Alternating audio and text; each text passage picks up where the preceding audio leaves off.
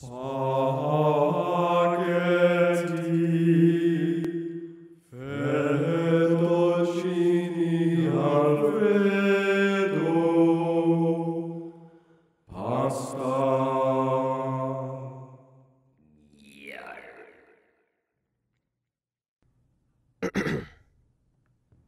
Avast, mateys. Thank you all for joining me this Friday. I see we have some new faces joining us today, so we'll be starting with the basics. And allow me to introduce myself. I am Grand Noodle, keeper of the secret sauce. Also, for you returning folks, don't worry, I talked to the manager. We can stay in the Olive Garden late tonight. They won't kick us out again. And so, mateys, open your gospel to page 78. Today, we speak of the 8 I'd really rather you didn't, in a particular order. Number 8. I'd really rather you didn't do unto others as you would have them do unto you if you are into, stuff that uses a lot of leather/lubricant/Las Vegas. If the other person is into it, however, pursuant to number 4, then have at it, and for the love of Mike, wear a condom. Honestly, it is a piece of rubber.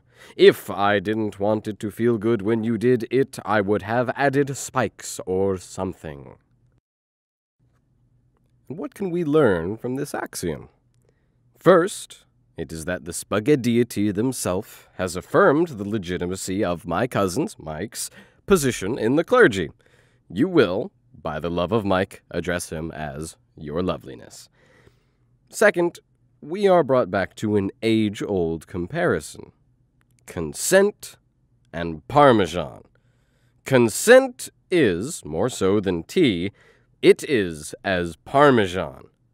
Consent and Parmesan. It's as simple as that. Say, if someone that you fancy, perhaps someone with a saucy attitude and sizable meatballs, asks you to parm their spaghetti, then you may parm the spaghetti. As our potster did say, if the other person is into it. However, if you were to fancy someone with angel hair locks and breath sweeter than garlic, and you were to say, pour Parmesan in their pasta without asking, that, as the Lord wouldst definitely say, is a dick move. Pouring parm on pasta without their asking is a no. And they can tell you to stop pouring, too. Continuing to pour after they have said no is big no. No. No. Bad. Unless you have a previous arrangement in which saying no means yes. But that is why the flying spaghetti monster didst decree, and it came to pass that the first safe word is when. So remember, my brothers and sisters and siblings, to parm pasta pre-permission is profane. Don't be a dick.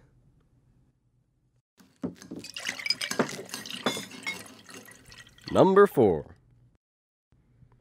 I'd really rather you didn't indulge in conduct that offends yourself or your willing, consenting partner of legal age and mental maturity. As for anyone who might object, I think the expression is, go f*** yourself, unless they find that offensive, in which case they can turn off the TV for once and go for a walk for a change. Parmesan, folks, just remember Parmesan. But that's our lesson for number 8. There's no reason to beat off a dead horse. Huh? No reason to beat a dead horse. But there is something to be learned here. Some people find go f*** yourself offensive. I mean, I didn't know. Everyone I know swears like sailors. I mean, they're pirates. So I turned on my TV. Now, I know. I hadn't done that since they canceled Firefly. And folks, it's scary out there. All those bandanas people are wearing, they're not new acolytes. I mean, I was so happy for a while. I mean, America is run by an aggressive mango. China got taken over by Winnie the Pooh. And somehow the Queen is still alive. I mean, I suppose that's good news. But still, the lesson here, keep your TVs off. Just keep them off forever. And we can all go on a walk together. Please? Number 7. I'd really rather you didn't go around telling people I talk to you. You're not that interesting. Get over yourself. And I told you to love your fellow man. Can't you take a hint? We have much to learn from this. First of all, sorry, lesbians. Also, hetero guys, sorry. But it's high time we were all touched by a noodly appendage or two. See me after the sermon. But more importantly, my friends, please pick up your Gospels and turn to page 0. No, I don't mean... No, it's not the acknowledge... Okay, my friends, close your Gospels. Behold the cover, and lo, you shall see the author of this Gospel is not the Flying Spaghetti Monster. No, it is Bobby Henderson. So where did this, number 7 of the 8 I'd really rather you didn't, come from? Huh? Bobby? Number 7 says, I'd really rather you didn't go around telling people I talk to you. So where did this come from, Bobby? Where did the book come from, then, Bobby? Is there something you want to tell us, Bobby? If the FSM doesn't talk to you, then where did the book go? I was kidding. Oh, God, I gotta go. Oh, God!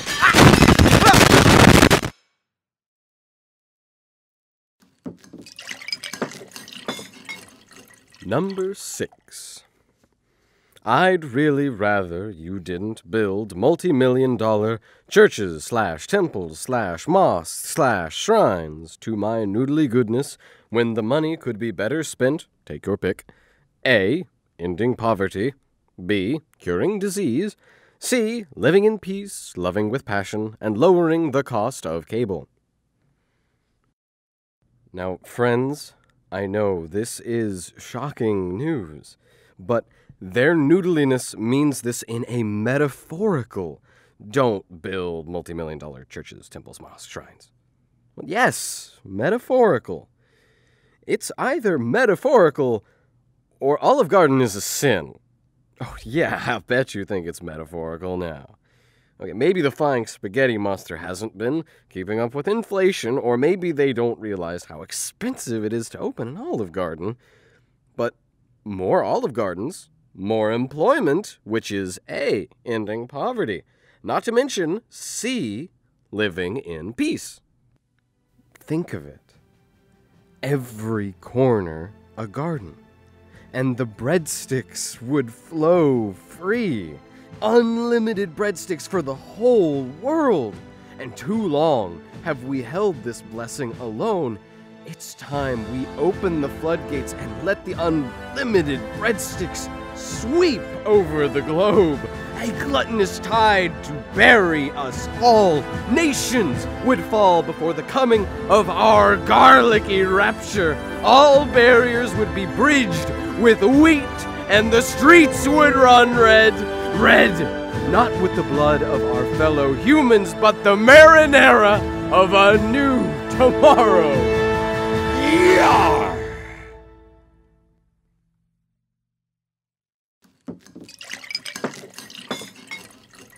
Number 5. I'd really rather you didn't challenge the bigoted, misogynist, hateful ideas of others on an empty stomach. Eat, then go after the bitches. This is about Thanksgiving dinner. See, hunger leads to hangriness. Hangriness leads to frustration, and frustration leads to shouting matches with idiots. Now, Thanksgiving is an annual death gauntlet for all of us, but if you're yelling, you're one of the idiots. Now, what the Flying Spaghetti Monster is really saying is chew, swallow, then go after the bitches. To yell with spaghetti in your mouth, my friends, sauce will go everywhere. Now, I can support an impromptu baptism, but food waste is also a sin. Food waste gets you sent to the special corners of hell. It's where every other beer river is actually curdled, mellow yellow, and the strippers will always have tastefully placed basil leaves. Chew and swallow, my friends. Spitters are quitters, and then they get sent to hell.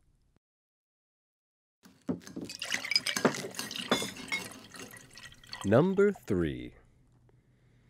I'd really rather you didn't judge people for how they look, or how they dress, or how they talk, or, well, just play nice, okay?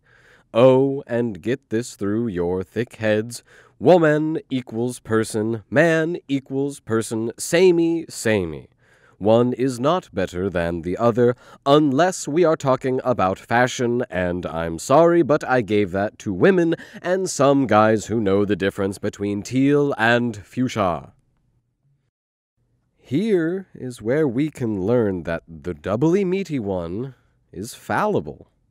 The Flying Spaghetti Monster is not perfect. The Flying Spaghetti Monster is colorblind. Teal? Fuchsia? They look nothing alike. Who could possibly not know the difference between them? And if you're going to try to say that I must be one of the blessedly fashionable guys, oh, please. Crocs are just colanders for your feet. My last congregation didn't like that either, but they couldn't handle the truth. And while they'll stay unwashed, all my negative energy will be strained out of me on both ends. But while it may be true, it sure isn't fashionable. So I'm just as flawed as the Flying Spaghetti Monster, and they're just as flawed as me, and you, and all of us. As stated, samey.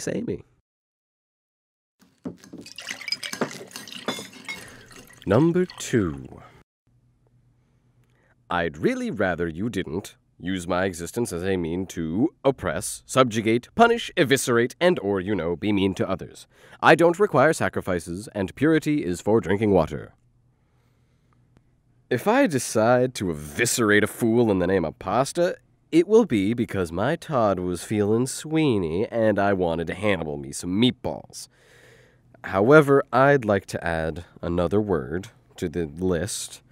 Oppress, subjugate, punish, eviscerate, be mean, and save. No one sees themselves as the bad guys, and hey, neither do we, though we are pretty gray. But the punishing, the subjugating, too often are they done in the name of saving the lost. Now, a life without spaghetti, I'd say, isn't worth living, but I don't go around strangling people with a noodle that choose to live without. But it is easy to start seeing yourself as the good guy. Just don't hurt the people you love in the name of saving them. You'd probably see yourself as helping them. You'd probably believe you're doing it to save them from themselves. But you'd still be hurting them. So don't save anyone that doesn't ask for it first.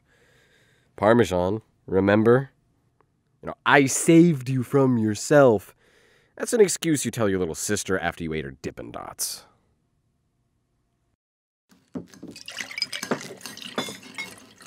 Number 1.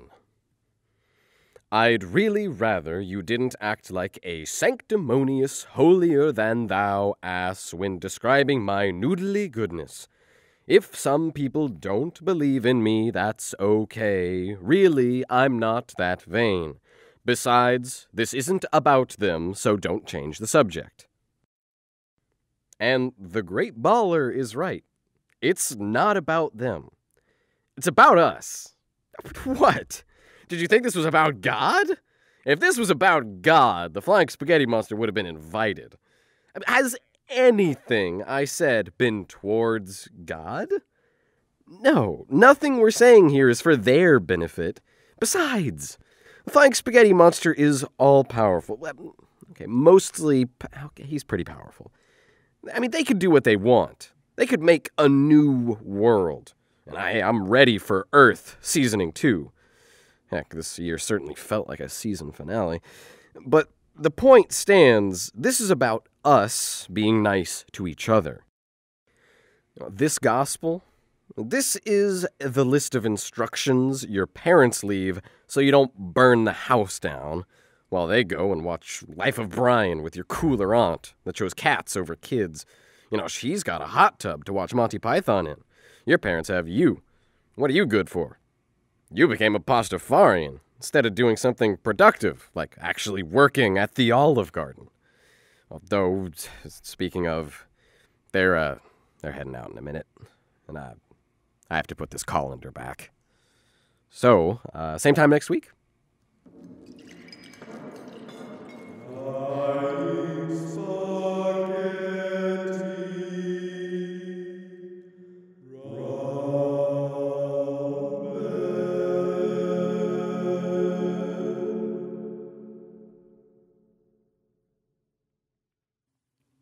Thank you for listening to the Spaghetti That Sticks. A big thank you to the prophet, Bobby Henderson, and all the contributors to the Loose Canon for bringing the spaghetti into my life. And of course, thank you to all the Pastafarians and pirates out there, and another big thank you to unlikelyicons.com for our art. And finally, a thanks to the Flying Spaghetti Monster for, everything. Ramen.